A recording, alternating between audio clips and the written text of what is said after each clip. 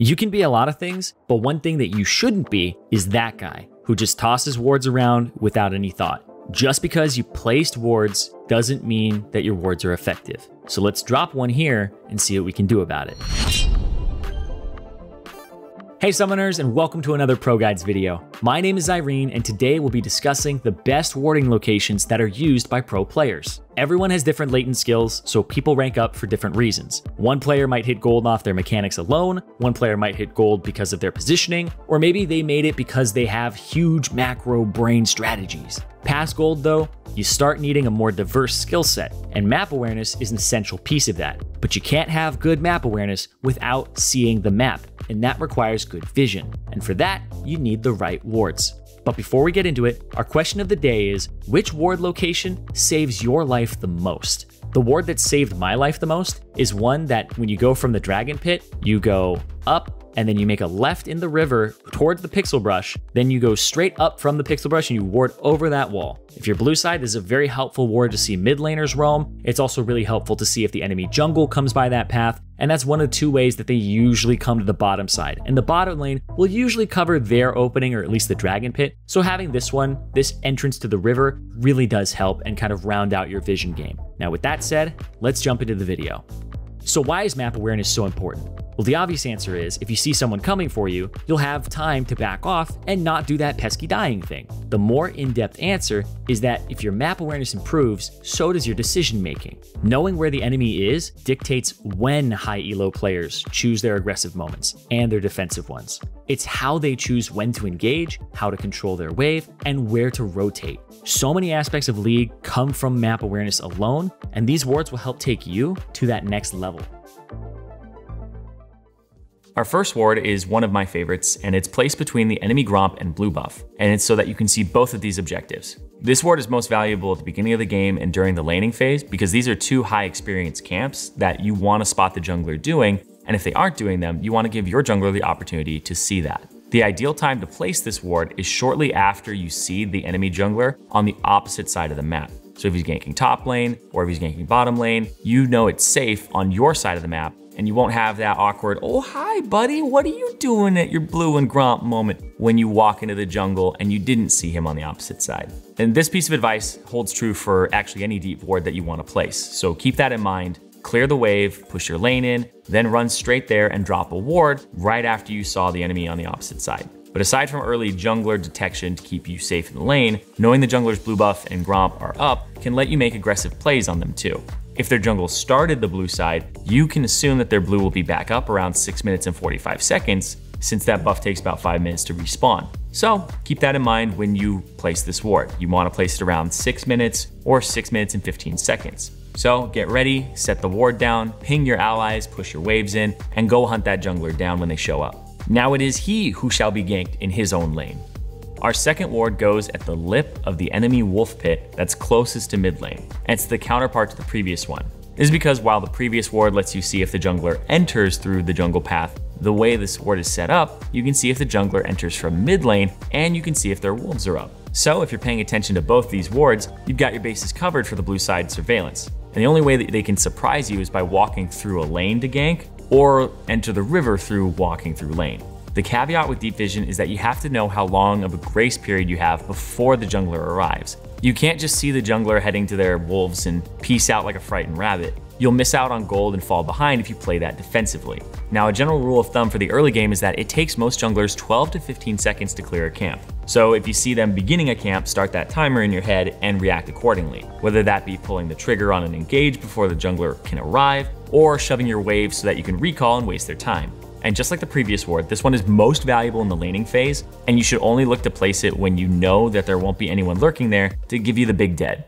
Ward number 3 is placed in the mid lane after you've taken the tier 1 mid tower. Put this bad boy down a little outside of their tier 2 turret vision so that you can see the mid lane space between the two jungle entrances. This ward may seem like a really odd place to place vision down because it's right in the middle of the lane and minions walk through there anyway and they can provide you with vision every so often, but you need to have eyes there at all times, not just sometimes. Being able to see this part of the map means that you can see when the enemy team is rotating for neutral objectives like the Dragon and Baron.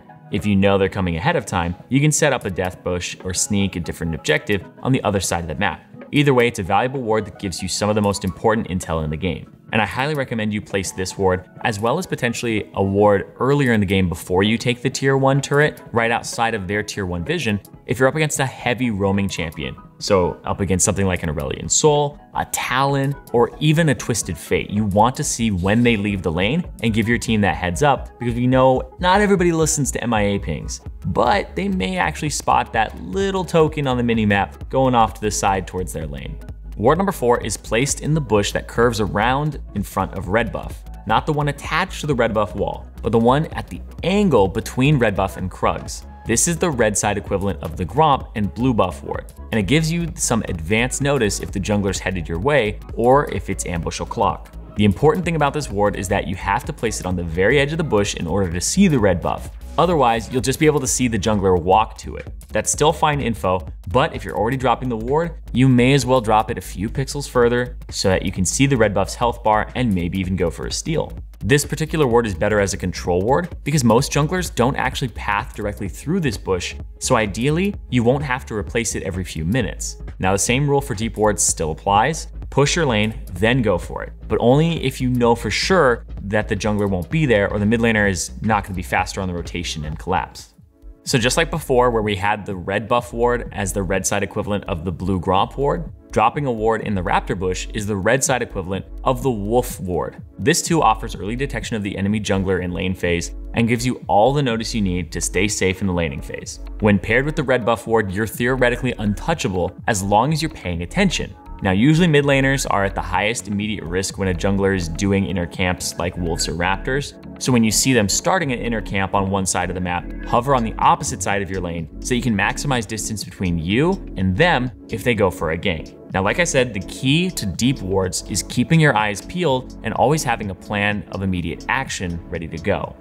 Our 6th ward and our first shallow ward are the control wards placed at your own jungle entrances from the river. Now, all wards are defensive in a way, but these wards are when you're taking more of a passive role in the game. They protect you and your team from the enemy jungle invading you. So if your jungler isn't as strong of a skirmisher early on as the enemies, you'll want to set these wards up to help them defend their home. These two are best as control wards because they're on your side of the map, so they shouldn't be under as much risk of being destroyed. And more than that though, because they require an extra hit and therefore extra time to destroy, they can bait advantageous fights for your team if everyone rotates and collapses on them.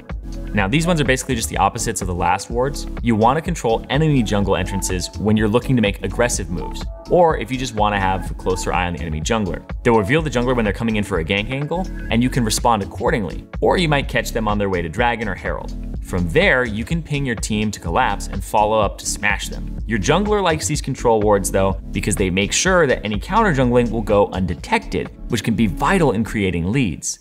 Pixel Brush is our 8th ward recommendation, and it functions as a nice way to keep your mid laner safe from ganks on their side. If you're not familiar with the term Pixel Brush, it's the small bush in the river on either side of mid. There's honestly nothing fancy here. You probably already know to ward here, but these wards are preferable when it's not safe to get anything deeper in the jungle and you can't afford to go blind. And since they're right there next to the lane, they're pretty convenient to place, so any time between waves is fine as long as you know the coast is clear. They're not a perfect defense by any means, but there's something at least. Keep in mind that your mid can't always ward both sides on their own. So if you're doing well with lane pressure and you can spare the ward, roam over and toss a ward into whichever side your mid is blind on. And they'll thank you for it. I mean, well, they might not thank you for it because it's League and people can be really rude, but you're being helpful and you want to be a good person, right? Go be a good person, go ward, please. This is another simple one, but warding the river bushes adjacent to bot and top lane are standard practice for a reason. It's an easy ward to place, it's reliable, and depending on the enemy jungle and your wave control, it can be all that you need. Now, like I said, it's nothing new or spectacular, but if you're not able to get a deep ward, just place one in the river bush and try to freeze your wave near your tower. Now, you might not be able to see the enemy jungler coming from 12 miles away, but you won't really need to. If you're freezing successfully, river bush is all you need to survive. And the other pro tip here is don't just place it at the tip of the bush. Take that extra step or two if you don't think the jungler is on that side and place it further down. And ideally, it's not even in the bush, it's maybe a step or two further than that and towards the Drake or towards the Herald. You're gonna have way more coverage there, and this is if you're not freezing and you wanna play and push a little bit more aggressively. But if you are on the back foot and you have no idea where the jungler is, just get that shallow ward down. All right. So this ward is very situational, and you're gonna have to feel it out game by game as to whether or not it's gonna be worth it.